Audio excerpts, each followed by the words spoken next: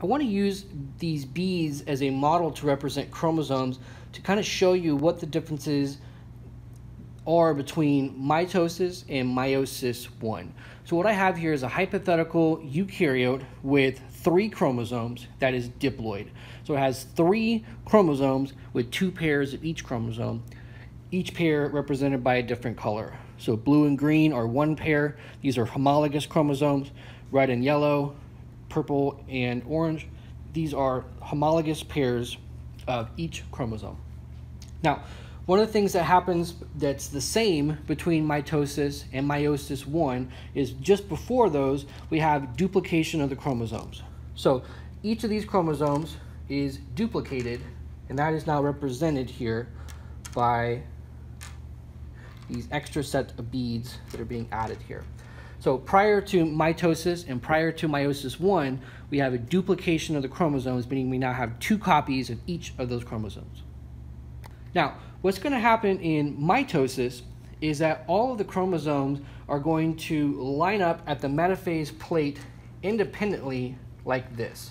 So each of these represent a pair of sister chromatids. The 2 blues, the 2 greens, the reds, these are sister chromatids. And those sister chromatids are all going to line up independently at the metaphase plate during mitosis. And during anaphase, then, each of these is going to split and move to their respective sides like this. This extra piece of tape here represents what then happens in telophase, which is these 2 split apart to make their own separate cells. So this is the end of mitosis. We now have 2 daughter cells resulting from the split here.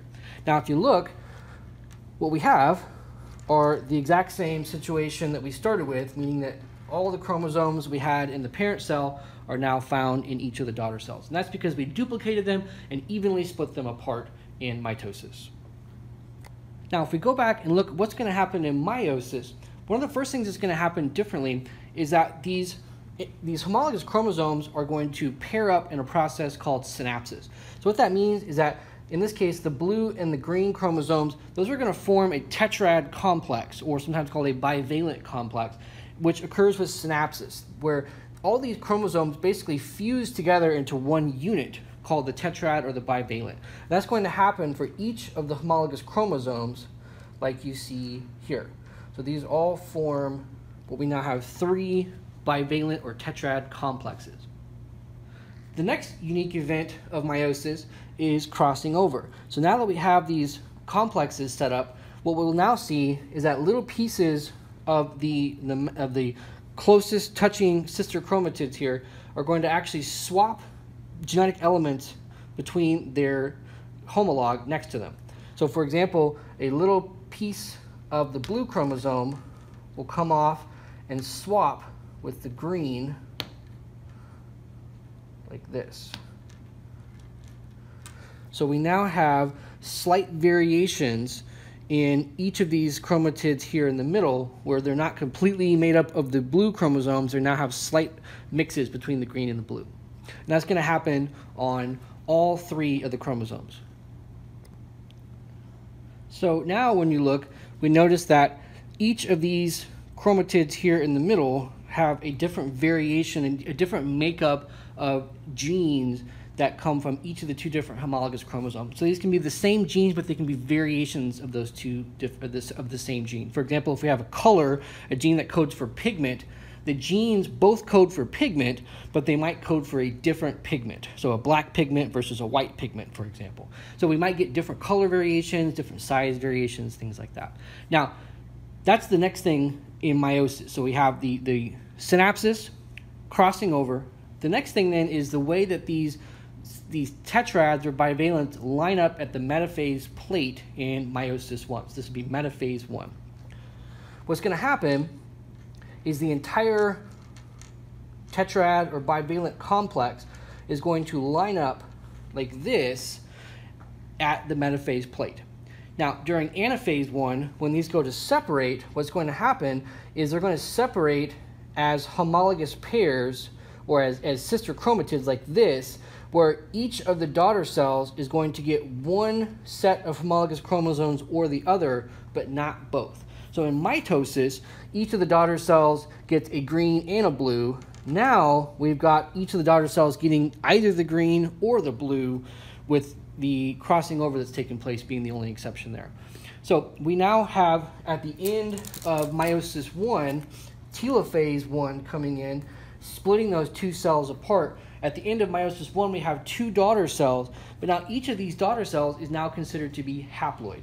And they're haploid because they only have one set of the homologous chromosomes or the other, and not both. In order to be diploid, I need two sets of each chromosome. For example, I need a green and a blue. I'm haploid if I only have one set or the other. And that's exactly what's happened here in the end of meiosis 1. Now I have two copies of the green and two copies of the blue, but it's not the number that makes the difference, it's the quality. So I have only one of the green or the blue and not both. And that's what makes me haploid in this situation. Now in meiosis 2, what's going to happen is the remaining DNA on each of these daughter cells is going to divide again. And this is going to look a lot more like mitosis. So what's going to happen here is these are going to line up at the equator. We'll do it this way this time. Here's the equator here in the middle. So this is going to line up like this here, right in a room here. But we're going to see them line up like we did in mitosis.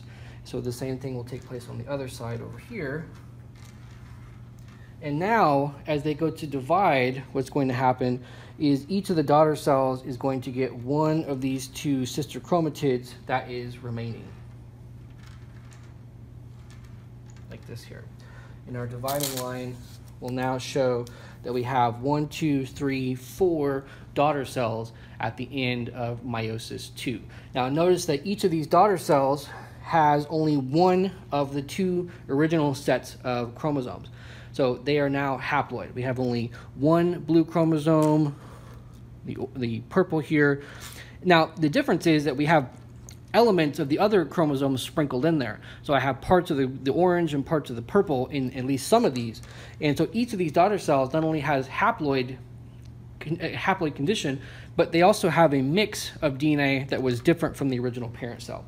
So each of these now has a unique combination. If you look, each of these chromosomes, the combination of chromosomes is different for each daughter cell. So this daughter cell has the original red, blue, and purple, but this daughter over here has the original orange and yellow, but a recombination of the green and the blue. And this one down here has recombinations of all three chromosomes. This one up here has recombinations of two chromosomes and one of the original. So every daughter cell is genetically distinct. Now these are slight variations. These are not like completely different species or completely different sets of DNA. They're slight variations, but they are variations. And in nature, over the grand scheme of things, those slight variations can actually make a big difference. Each of these daughter cells will contribute a slightly unique set of DNA to the future offspring, and that ensures that the future offspring will be slightly different from the parent. And that means that over long periods of time, our population has the ability to change slowly and adapt to new potential environmental situations.